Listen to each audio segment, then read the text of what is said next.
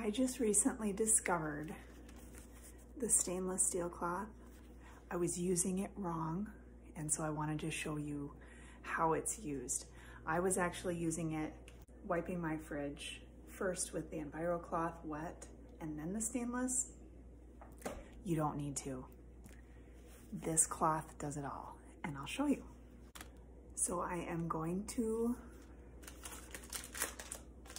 as an example, put some junk on my fridge, and I'm actually going to compare the Envirocloth window cloth versus the stainless cloth.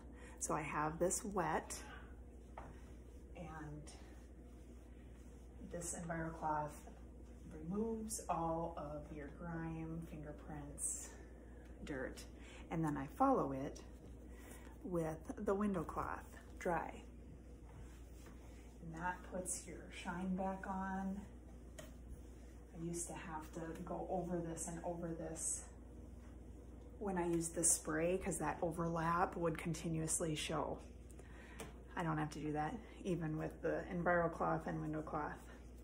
So with the stainless cloth, this has two sides. One side is textured, has a little bit of texture. The other side is actually very soft and almost like a chamois. So what you do is you take the textured side and you get it wet with water, just a little spray on it. And we'll take that same greasiness.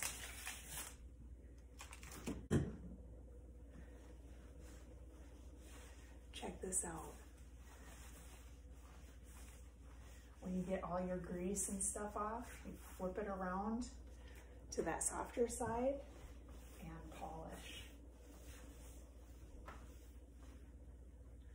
And it is so quick and easy. One cloth does it all for your stainless and quick. So either way will clean your stainless, the Envirocloth, the window cloth.